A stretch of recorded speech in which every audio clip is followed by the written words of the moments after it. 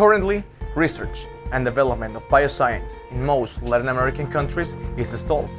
This happens because of two main reasons: distorted public perception and inadequate policies that slow down this technology.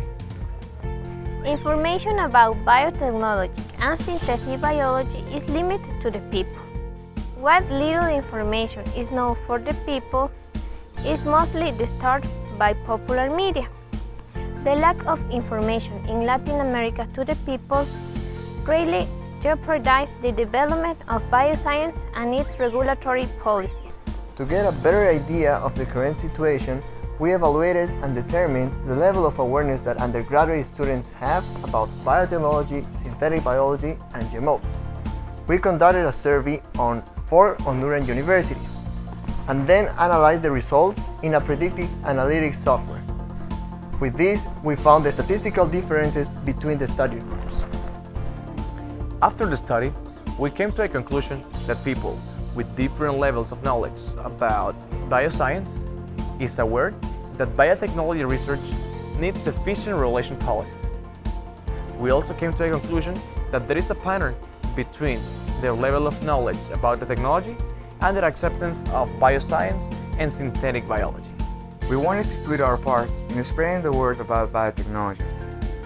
We developed an educational section that focuses on improving awareness towards biosciences of people around the region and nearby countries.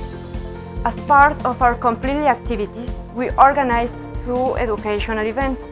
In one, we had a workshop with elementary school students in which we teach them the importance of genetics and the extraction of DNA.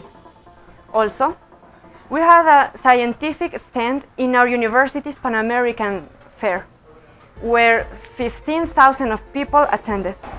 In 2013, we developed a copper biosensor upon a Escherichia coli in our university in collaboration with Stanford University. In order to demonstrate that synthetic biology can be safely practiced, we conduct a risk analysis based on a Latin American Environmental Risk Assessment Guide for GMOs.